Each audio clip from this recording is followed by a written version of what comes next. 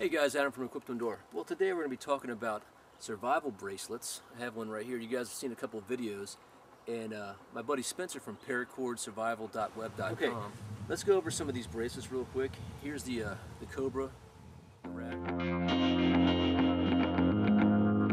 This is the I think this is the half hitch wrap. This one I actually kind of prefer.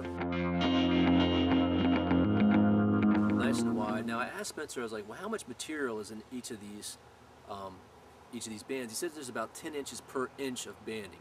So okay, that's pretty nice. We're actually unfortunately going to destroy one of these just to kind of emphasize how much cordage are in here. Now, one thing that's cool about these things, and it is kind of a survival type, gizmo or gadget. This, you always have some cordage with you, and it's a lot of things. 550 cord. It's just endless possibilities you can use with it. And actually, Ace has had one around his neck. He's got a 550 cord collar that we've been using, and we're going to talk about that one here in a second. So let's go ahead, as we got one right here, and we're going to, unfortunately, and I do apologize, Spencer, I know you worked hard on this, and I hate to destroy your work, but for science, we're going to do that anyway. So we're going to go in here and I'm going to try to be as gingerly as I can, and just use my scissors and cut one of these. Alright, so we're just going to cut this towards the top, get away from some of this, some of the burned areas. So there you go. We just wasted an inch. You want to be careful as possible. And we're just going to start to unravel this thing and see what we got here.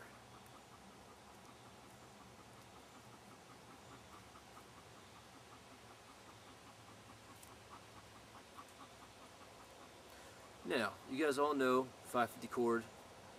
The reason it's called 550 cord is because one strand can theoretically hold about 550 pounds.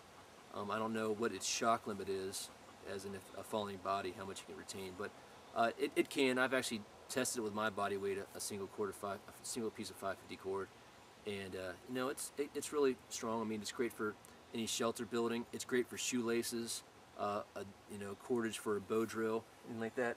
And the other thing is that there's strands inside the 550 cord that you can use for other things, fishing line. Some people talk about using it from sutures and everything. I've never tried that, and I think that would be kind of the last limit for me, because they're not going to be sterile. So I don't know if you want to be using unsterile cord to sew yourself up. But then again, if you're bleeding to death and you have to sew yourself up with something, I guess unsterile is better than nothing.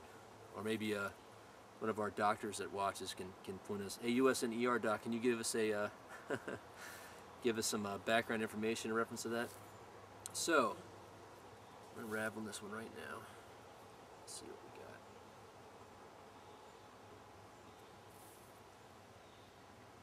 Now, of course, we could make these. I could make this myself if I took the time to learn how to make this, but I do think it's kind of a low budget type thing to invest in. So we're getting back into our area right here.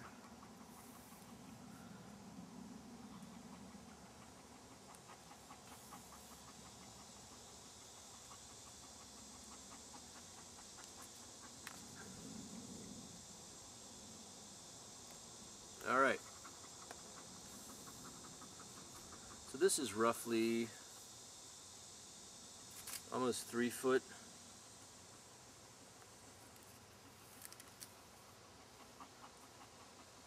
Another about 3 foot piece.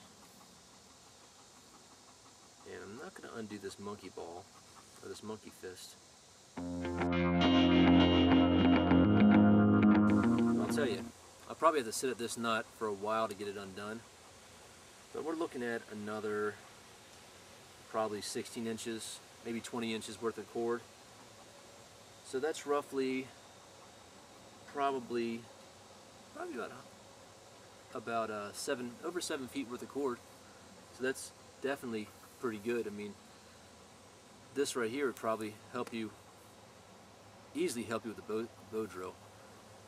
Shed the inner lining to make some shelters and everything.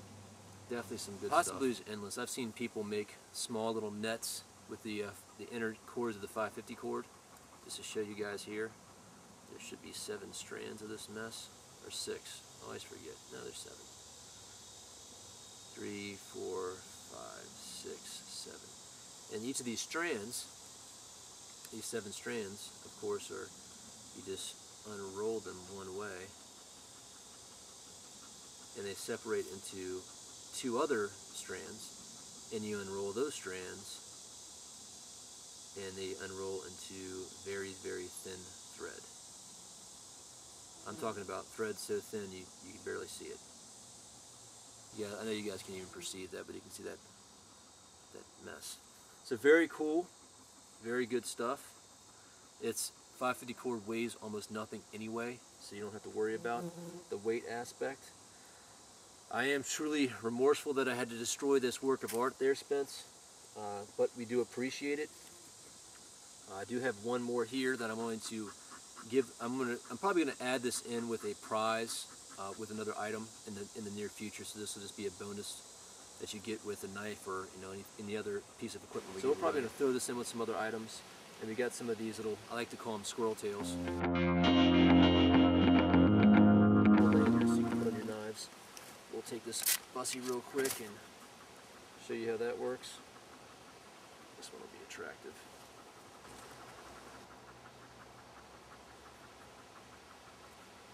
There we go.